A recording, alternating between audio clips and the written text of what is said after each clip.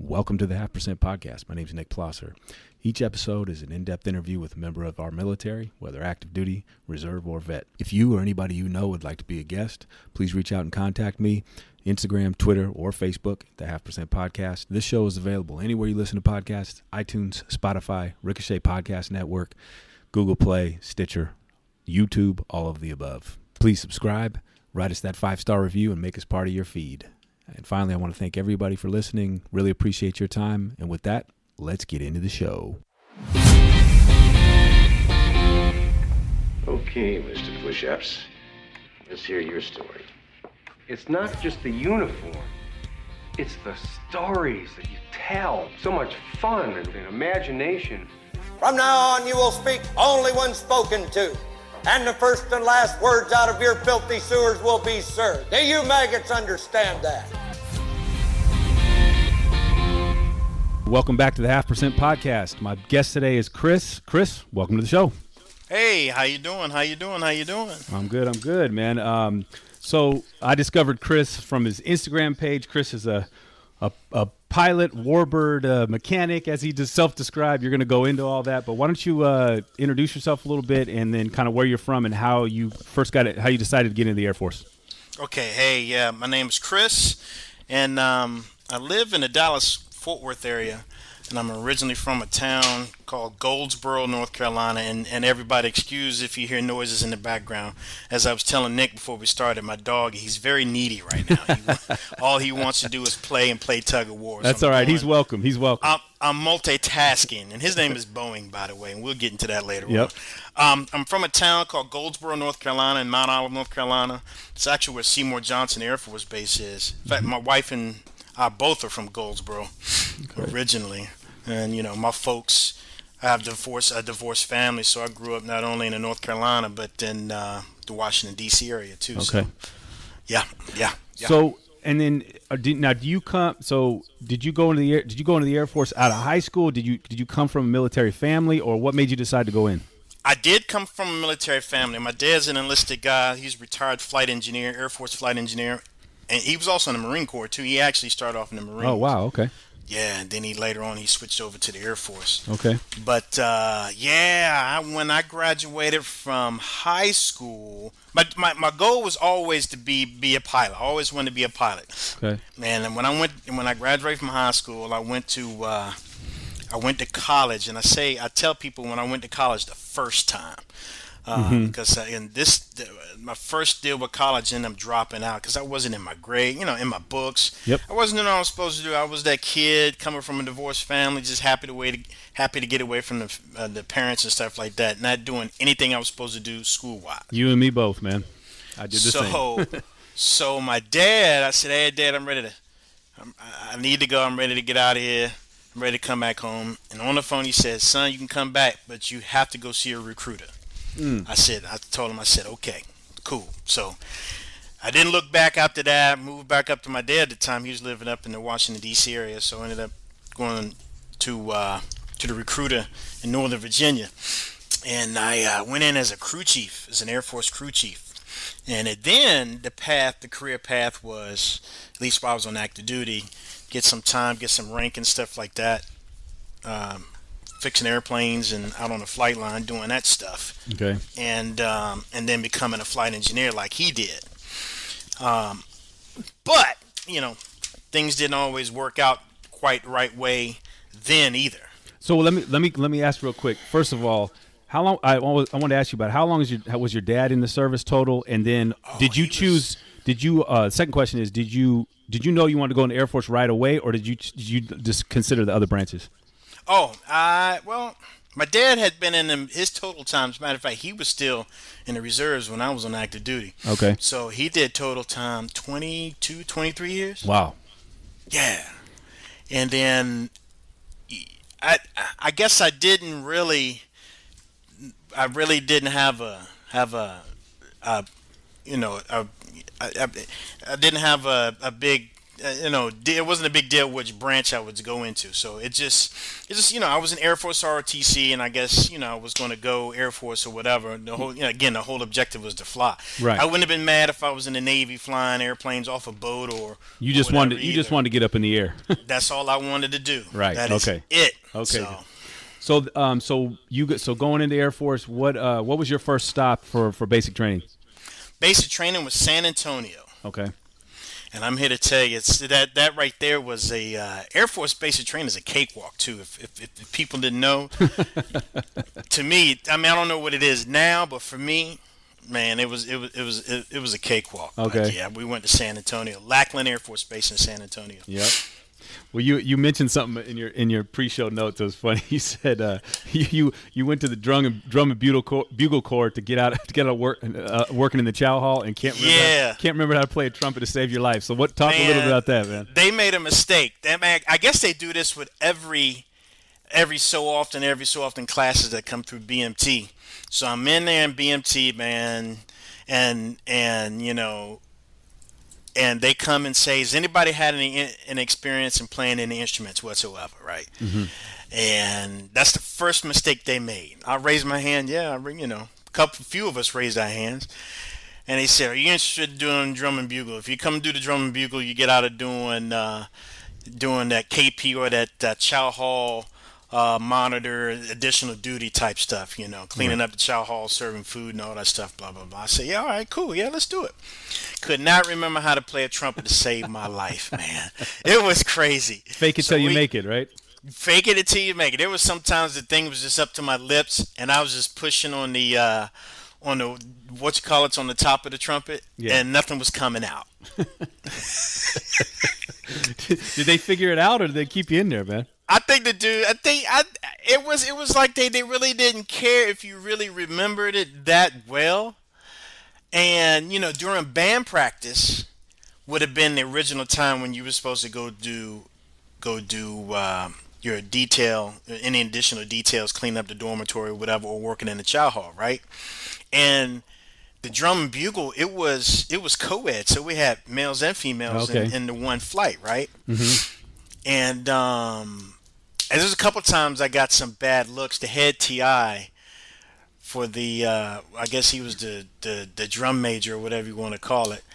He would give me a couple dirty looks every now and then. Never said anything. Nobody said anything. But I was faking it. Because there was a couple times we were out on parade or doing something like that, and something would come out. It was not on key, on note, or nothing, man. You weren't exactly Dizzy Gillespie on that drum. No. No, it wasn't Mo Better Blues or anything, man.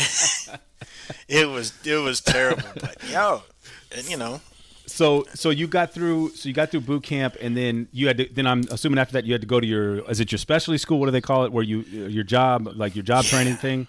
Where did you go from there? Air Force they call it tech school or technical school, Air Force tech school, and I was up at Shepherd Air Force Base in Wichita Falls. Mm-hmm. That's what, an hour and a half from my house right now, hour and 20 minutes. So yeah, it's in extreme North Texas. As a matter of fact, the base butts up against the Oklahoma-Texas border. On the Oklahoma border there, yeah, that's right. Yeah. Okay. Yep. And then, so how long were you there? How long was that tech school? Let's see. I'm trying to think. Because I know that those the engineering or technical, those are a little bit longer than normal, or about 6 months, that type of thing, 9 months, year. It wasn't even that long. It was.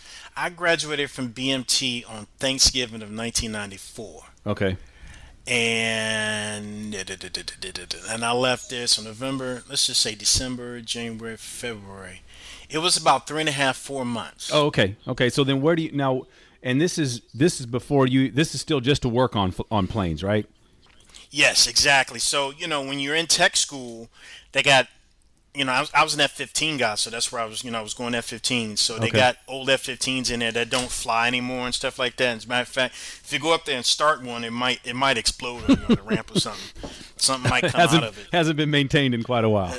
No. So you go there and you learn just the basics. first maybe month of the training or something like that, this is a screwdriver. Yeah. This is this is how you do safety wire. This is a hammer. Right. This and there are people. Don't touch a hot wire with your hand. Exactly. This is how fuel system works. And there's people that go through that training that never touched a car, never worked on a car, and I dare to say maybe the current generation, people that might have coming up now, nobody takes car and fix cars. Nobody. Right. Shucks. So, but we go through there and did that, and then the next 2 months, you're actually hands on the airplanes there, learning different stuff like how to put air in it in a tire, or how to change the tire, how to take a pump out, stuff like that. Just basic stuff. All the stuff you'll need. Okay, and then after after that school's over, where do you go next? I went during my time when I was going through, after I left in tech school, I went straight to my duty station. That was at Seymour Johnson Air Force Base, back to my hometown in Goldsboro. They took you right. Now, did you know you were going to go back there, or was that just a happenstance? That was probably a happenstance, but they gave us our bases while we're in basic training, right? Okay.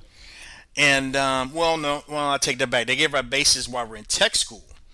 And it just so happened that the squadron, the F-15E squadron I was affiliated with, they used to be stationed out in Arizona, out at Luke Air Force Base. Mm-hmm. So, and they were shutting down the F-15s from Luke, period, bringing more F-16s in. So they took those two squadrons and sent them out to Seymour Johnson. There we go. So, right. And then, how'd you feel about going back to your hometown, man? I was good. You were good with that?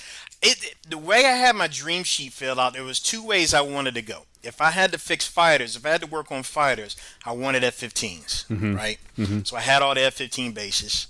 And then if I worked heavies, I wanted to work, at the time, I wanted to work C-5s or C-141s or even KC-10. So I had all those bases on there. Okay, for those of us in the civilian world, are those, when you call heavies, those are more transport planes? Those planes? Exactly. Okay, and those take the heavy equipment around for the Air Force and that type of thing. Okay. Exactly. So I'm just a civilian, so you might have to, some of the acronyms I will go right over my head. So that'll work. The big cargo and tankers and stuff like that are the heavy. So okay, gotcha. And then I got fighters out of the deal, and it was so crazy, man. I get Seymour Johnson.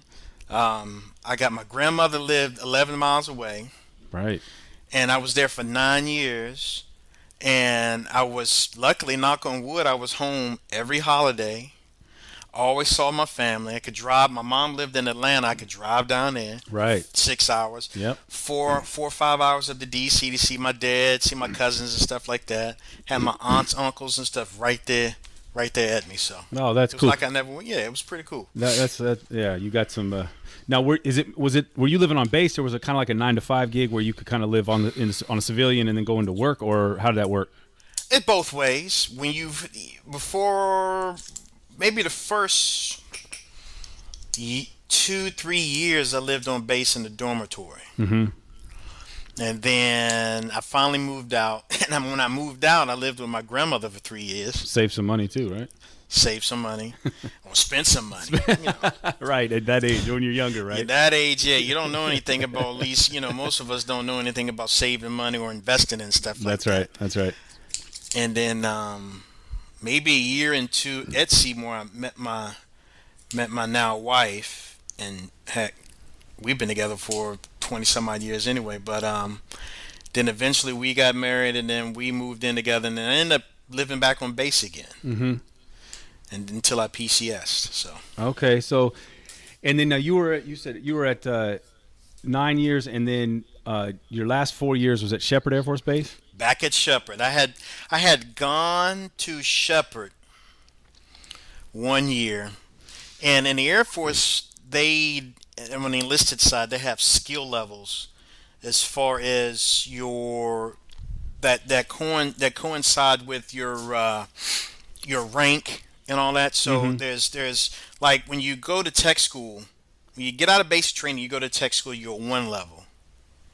When you graduate from tech school, you're 3 level.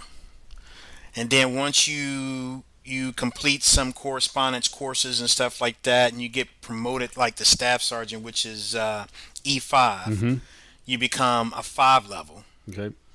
And then, well, I'm taking that back. You become a 5 level before you get staff sergeant E5.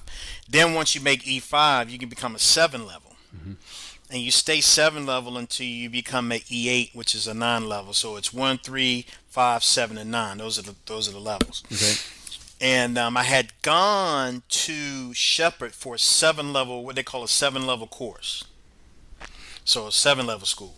Okay. And I was in there and saw some old friends that were at Seymour with me that became instructors there and all that stuff. And we were, I said, I'm never going back. I cannot come back. Shepherd's out in the middle of nowhere. Nowhere. Man. I mean, there's nothing going on. And I'm like, I'm never coming back to here, blah, blah, blah, blah. And I'm here to tell you, a year later, I got orders. In fact, I got orders to go to Wichita Falls to be an instructor. Right after our jets came back from Desert Storm 2. Okay, right. And so, well, you know what? You got 9 years of pretty good duty. You got to live basically back home. So the last 4 were payback for your penance, right? Here's the thing. When I was at Seymour, I had an assignment to Lakenheath, England. Oh, okay. And I'm not a shoulda, coulda, woulda person, and right. I'm a guy who goes by, I don't live with any regrets. Right. However, that is one of the things I do regret, because I should have taken that assignment to Lakenheath, but I turned it down. It's like I was in love, blah blah blah. I didn't want to leave my damn girlfriend, right. making that mistake. I mean, 20 some odd years later, we're still together. So I guess it was for a reason. It all worked out. But that's just one of the places I would have liked to gone. I was just about to ask. Did you get a chance to go? Did you leave the States at all during your service, or did you? I did. Saudi, we deployed over to Saudi Arabia. Okay, and then what? And were you were repairing? That was during Second Gulf War. That was actually in between the Gulf Wars. So we were doing Operation Southern Watch. Okay. Out of Al Khahard, Saudi Arabia, at Prince Sultan Air Base, or PSAB, and I went with another squadron that was there, because at Seymour there's 4 F-15 squadrons, Strike Eagle squadrons. Okay. 2 of them are combat squadrons, and the other 2 are training. So the entire time I was there, I was stuck with an FTU, a fighter training unit. Mm-hmm. So guys, they get done with UPT and they get F-15Es, they would come to my squadron, learn how to fly that jet. Okay. Same stuff, but but you can do it deployable. So I became deployable, and I went to the desert with those guys. So and that was. Well, is that patrolling no-fly zone during that time? Is that what their exactly? That mission was? Okay. Exactly. We had the southern half. The southern half. Basra and all that. Okay. Cool. And then, so how long were you in the desert for? 3 months. 3 months. What were your impressions, other than probably being hot as hell? Hot. But you know what? It got up to about 130 degrees out there. But you know what? It was more brutal in North Carolina when it was 90, 95 degrees with 100% humidity versus 130 dry. I lived over in Southeast Asia and spent a lot of time in East Texas during the summer, and I'll take the dry heat over humidity exactly. any day. Exactly. Yeah. But we were restricted to base. We couldn't go anywhere because that was not too long after. I don't know if you remember Kobar Towers. Oh, of course. Yeah. That's right. Yeah. So everybody was on high alert a bit for U.S. personnel. Right. Yeah. It was. You worked. What did we work? It was either 6 on 1 off, or it was 7 on 1 off, something like that. But on your day off, all you could do was wash clothes and relax. And other than that, you were kind of like, I wish you were still back at work, because you were busy doing stuff. Yeah, it doesn't give you much time to for R&R at all, really. No. I made the best of it. It was it was an experience, and there was a couple times I was at Seymour. I tried to go back, but they would always rotate guys in and out and say, no, somebody else wants to go from the squadron, so you get to stay home. So was that your only international deployment? It was, believe it or not. In the 13 years on active duty, that was the only one. That was the one. Okay, and then so you get kind of, and I always ask this, did you meet some people that in your time in the service that kind of stuck out to you in terms of maybe mentorship or leadership, or what were your impressions of people like that? Some names that stick out for you. Absolutely.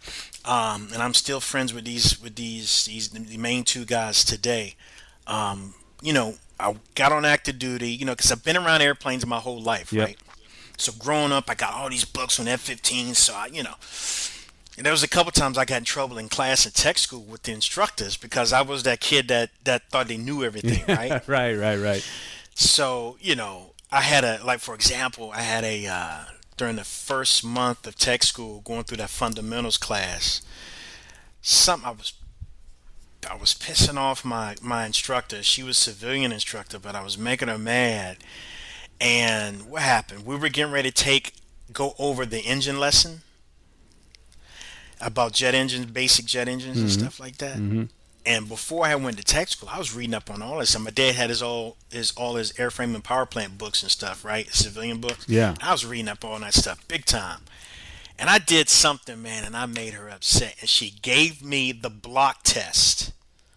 Because at the end of each course, you get what's called a block test. You know, everything's divided up in blocks. Right. She gave me the block test for engines, and she said, "You better ace it." It's like 100 questions, right? You better make 100. So you know it all, so you better do 100%, right? Oh man, I took that test. I missed one question. Oh, okay. She was hot. She was hot, and man, I got through with that, and then blah blah blah. Then my enlisted instructor, when we got to the F-15 side, he had to pull me out of class and talk to me. But anyway, again, that, you know, you think you know everything, you straighten your stuff, you're happy, you're proud. Dude, I'm at home, I'm at Seymour Johnson, I'm with family. I get to work my favorite airplane, my favorite machine. I'm gonna go out here, you know, and show off for these people, right? Yeah. Like within the first couple of days of working on the flight line, I got my first LOA. And LOA in this case was a letter of admonishment. Okay. On the flight line, we have on the Air Force flight line, we have these. They're usually E6s and above. These guys we call expediters. And what they do is they push the maintenance, push to work, push what needs to be fixed and what needs to be done on the flight line, right? Mm-hmm. So I get out there, man. And the guy, you know, I'm a new guy, so I get a cruddy job, right? He says, "I want you to go over there, go to the airplane over in the hangar over there, blah, blah, blah." And these were his words. "I want you to rip out that kick step on the jet." I said, okay. And the kick step on the F-15, a lot of fighters have it where when you climb up the side of the jet, if you don't have the regular boarding ladder that you can hang up there, there's a ladder installed in the side of the airplane.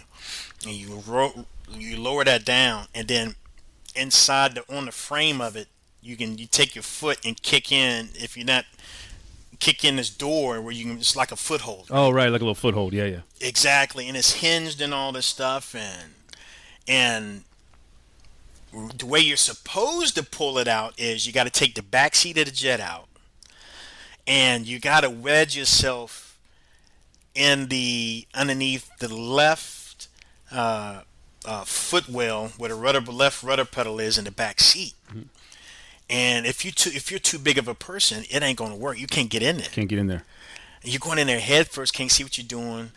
And the box that makes up the assembly for the kick step has these bolts on it, and all these bolts have this sealant around it, this air sealant. Mm-hmm. You got it, and there's a good, I don't know, about 12 bolts.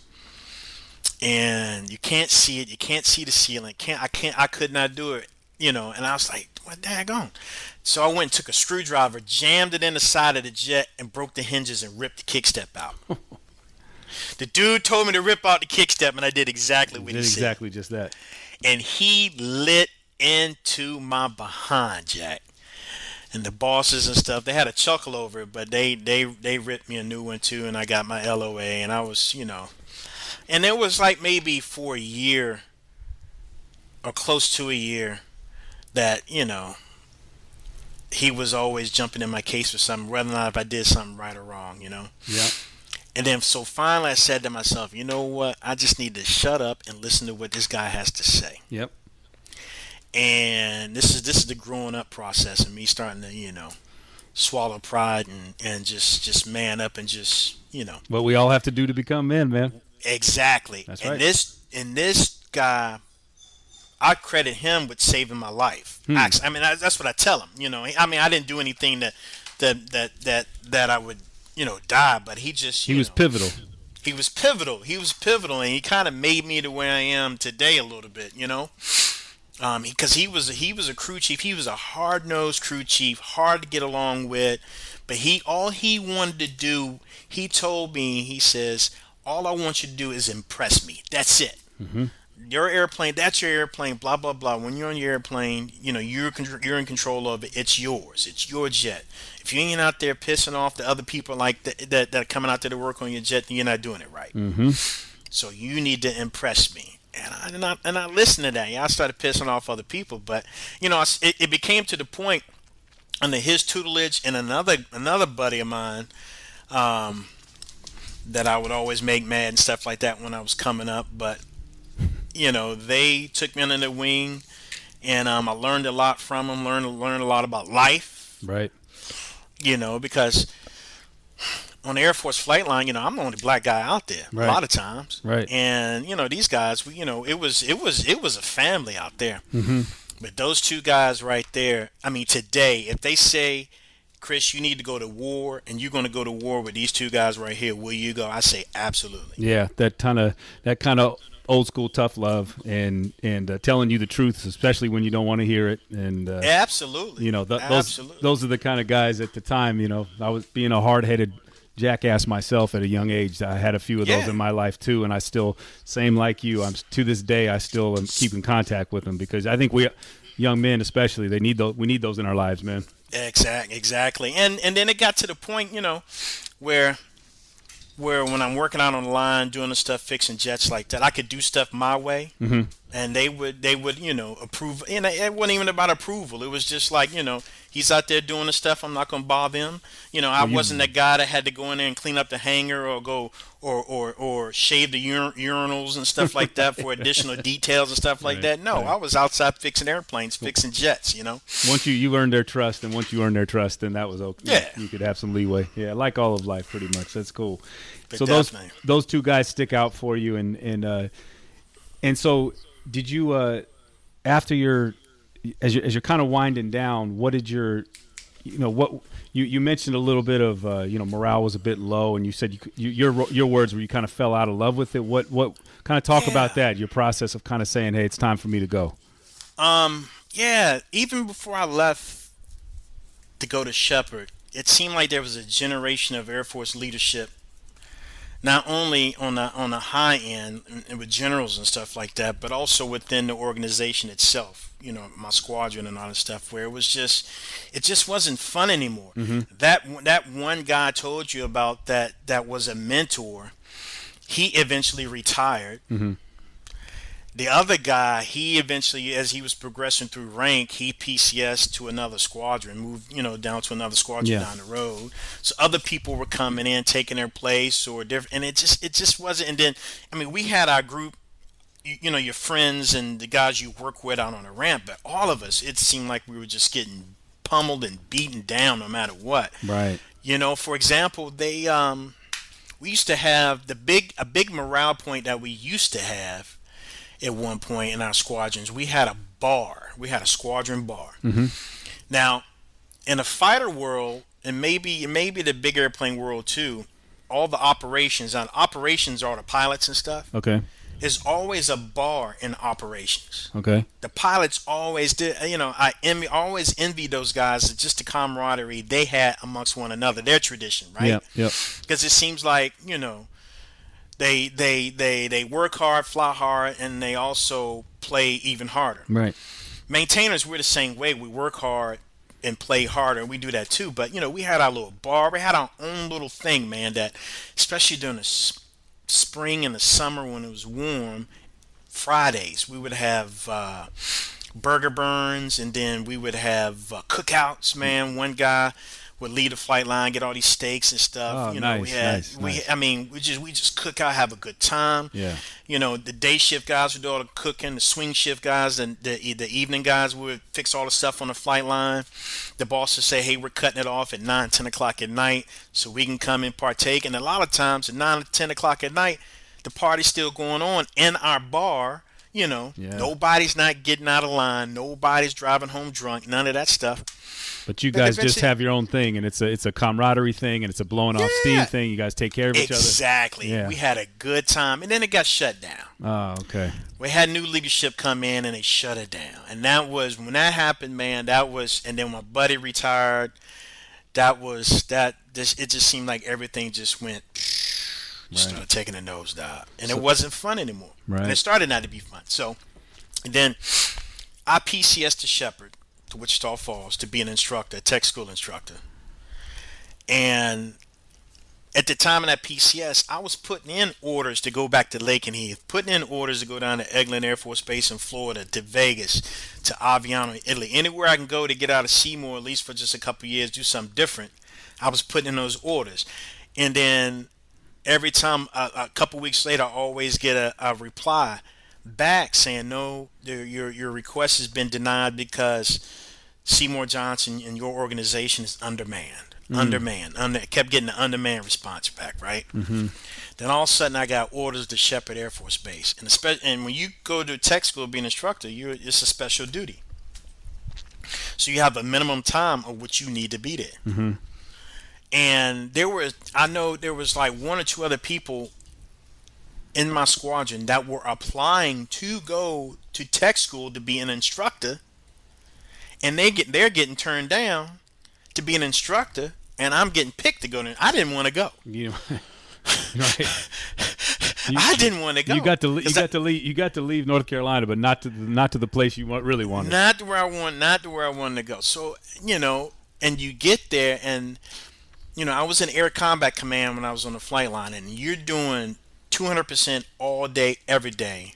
I mean, you just go. No time to chill or relax, because it's all about generating airplanes, getting sorties up, we got to do our mission as far as the fighter world is concerned, right? Yep. And when you get to Shepherd, everything comes to a complete stop. Okay. Because you're dealing with students now. You're in training command now. Yep. You're dealing with the students. You're teaching. You're taking your time to do stuff. You can't, when you first get there, the first couple weeks you're there, and when stuff needs to get done, you're jumping up trying to get it done. When really you're supposed to be just throttling back, taking your time getting it done and stuff like that. And right. But as stuff progressed, when I was at Shepherd, I mean, there was nothing to do there besides go to school, get your degrees and stuff like that, and maybe drive down to Dallas, and that's about it. That's about it, right? It was boring, and I think I put on my questionnaire about the politics and stuff like that. Yeah. Like the politics within the Air Education Training Command was something else as far as at the organizational level. Yeah. Oh, you did. Yeah, you mentioned that. Yeah, you said dealing with that, with the intricacies of that, kind of ground you down as well. Yeah, because there was a in the Air Force we have a enlisted performance report, or EPR, evaluation system that every enlisted person must have every year. Mm-hmm.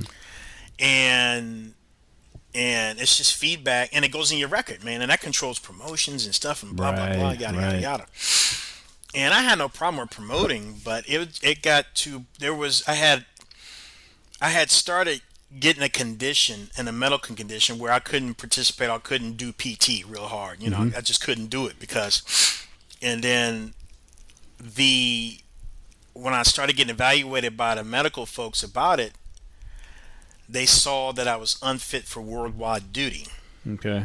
I'm like, wait a minute, guys. I've been dealing with this medical stuff for the past 8 years, and I've already deployed. I went to the desert. I do all this stuff. I'm in combat squad. I do all this stuff from flight line. But when I get to Shepherd Air Force Base, I can't go anywhere because I had orders to Osan, Korea. Oh yeah. Okay. I was getting ready to get out of there, man. I was pretty pumped about that. Yeah, absolutely. And they canceled the orders. And when they canceled the orders, my boss told me to write my EPR and all that stuff. I've going through this stuff, and I had got downgraded on my EPR because at the time before I got diagnosed with what was going on, I got downgraded on the EPR, which hurt my heart. Yeah. And whatever they downgrade, that also skews you from certain medals and stuff like that that you can receive, right? Gotcha. Points per promotion. Yep. And I even had a group commander to go to our command chief master sergeant, try to coax her to change or allow me to get a medal or change my EPR. She wouldn't do it. She said no, wouldn't do it. And all my medical records say XYZ, right?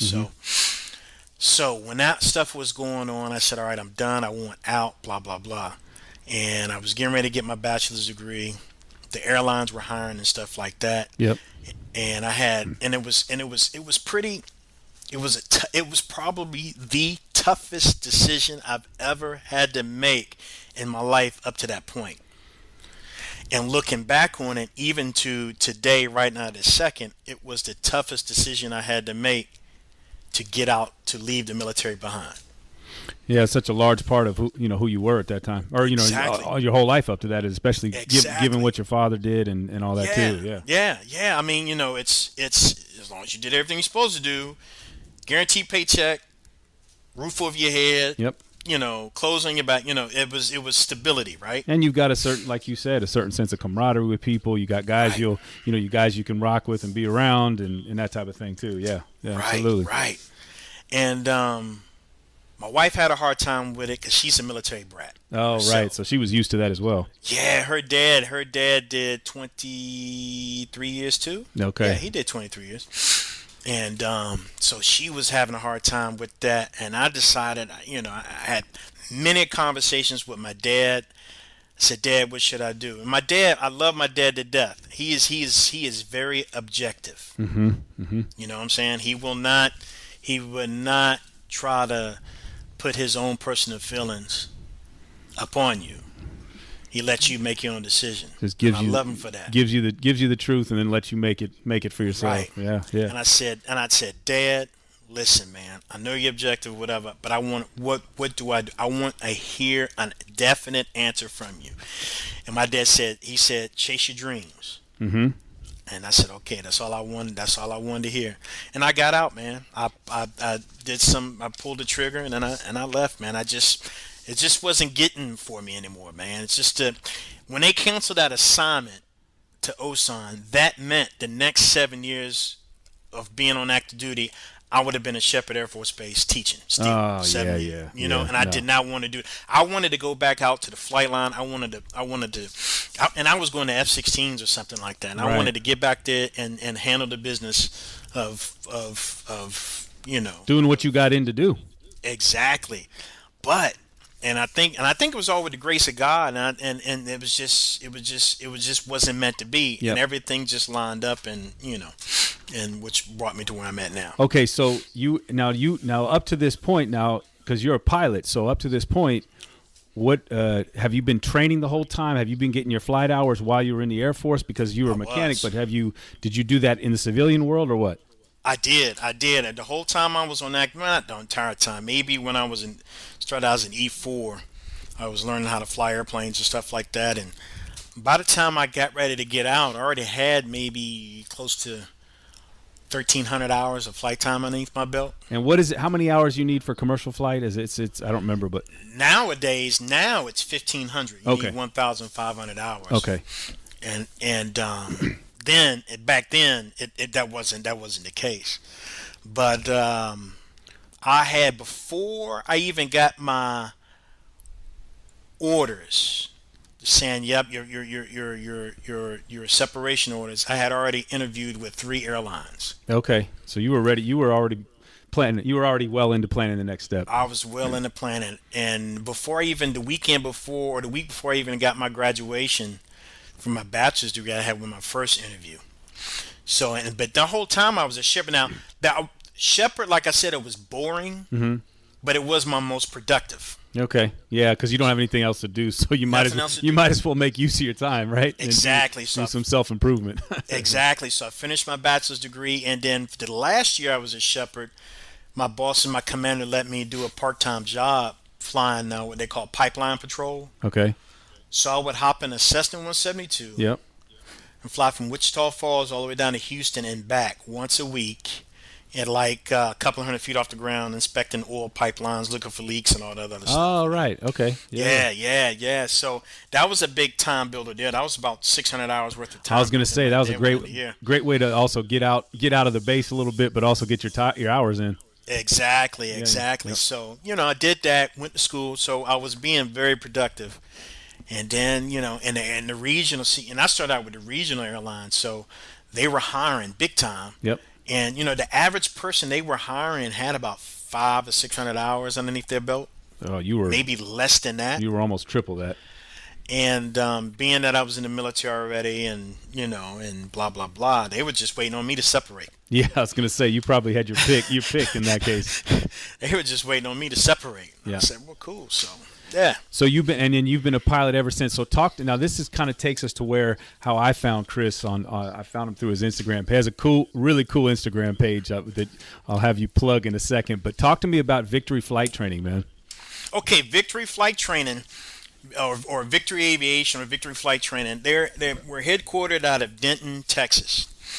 And what we do is we operate 3, but one is being rebuilt right now, 3 Marchetti S-211.